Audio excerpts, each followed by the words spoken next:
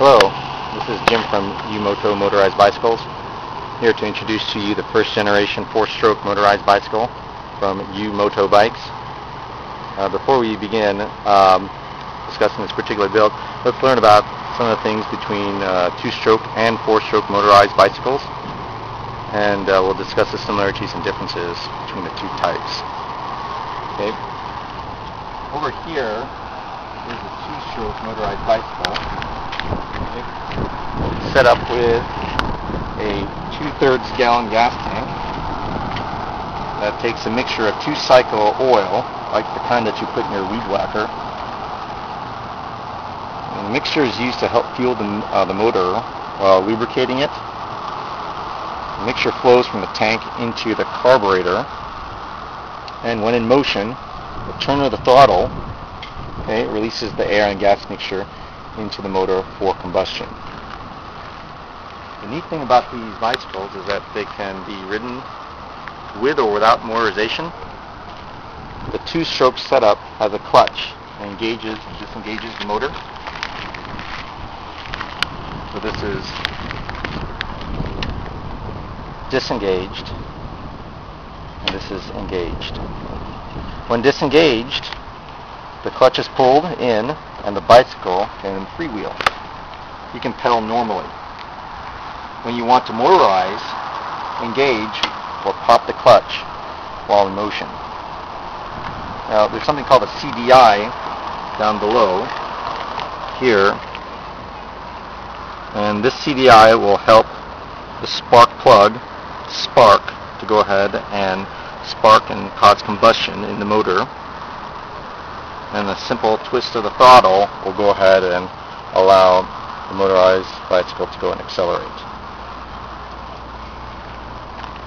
Now when slowing down, simply pull in the clutch to disengage the motor and brake. You can allow the bicycle to idle or stop the motor entirely by pressing the kill switch, which is found right over here, this orange button. Now if you want to go and adjust the idle of this 2-stroke motorized bicycle, simply screw in or screw out this set screw. It's found right on the carburetor. Now let's go and take a look at the 4-stroke motorized bicycle. There are some outstanding differences that set the 4-stroke apart from the 2-stroke. First of all, this bike has no need for a manual clutch to engage or disengage the motor. It freewheels all the time, so you can pedal anytime without having to hold the clutch lever down. So here, well, just freewheel. Just the brake. 4-stroke isn't started by pedaling, rather it's started by a pull start mechanism. And the pull start mechanism is found on the right hand side of the motor. It can be ridden immediately by just turning the throttle once the pull start mechanism starts the motor. The idle for this particular motor is set by this screw found on top of the carburetor, and power is adjusted by turning the fuel regulator, this gray device. Another advantage of the 4-stroke motorization is that it does not need a gas-oil mixture. Oil is added separately, like in your car. All you have to do is just add the gas.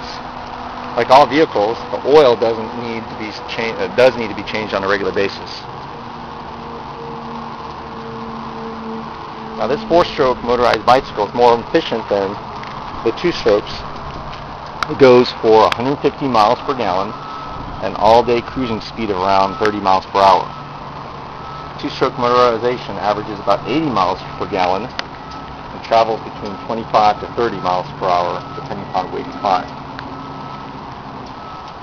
So more efficient is the 4-stroke motorized bicycle. Unlike the 2-stroke, the 4-stroke motor allows for longer trips too. It doesn't need to have a cooling off period after riding. 2-stroke motorized bicycle should be left to cool off after 30 minutes of riding. 4-stroke will go ahead and continue. So now let's go and talk about this particular 4-stroke build here. Okay, this motorized bicycle is built on a large 29-inch cruiser bicycle. It's a large bicycle built for those who like to go and ride tall. and has an oversized 2.5 liter or 1 gallon tank. It's made of lightweight aluminum with alloy rims and heavy duty spokes. It has a dual braking system including front, pull, and rear coaster brakes.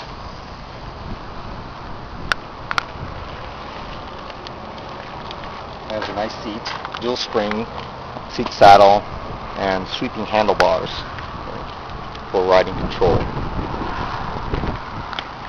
Now both bikes are street legal as long as they that you follow all traffic laws. You wear a helmet, you use lights at night, and you don't exceed speeds of 20 miles per hour.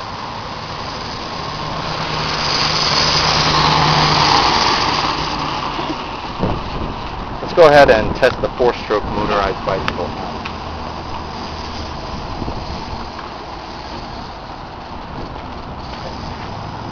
So over here is the picktock. The picktock is going to go ahead and lie parallel to the fuel line. I'm going to go ahead and start it.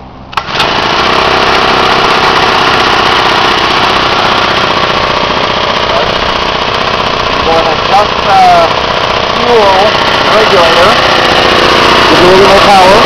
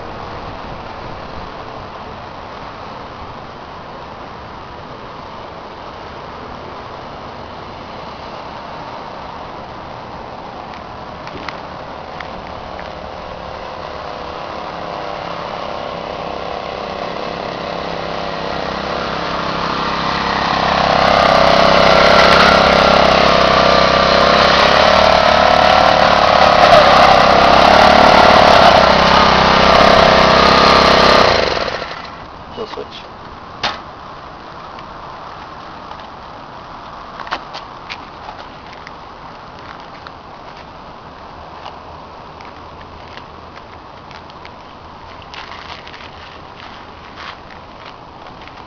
Alright, so if you have any more information, if you'd like to have any more information about these motorized bicycles, come see us at facebook.com/U-MOTO bikes. Thanks.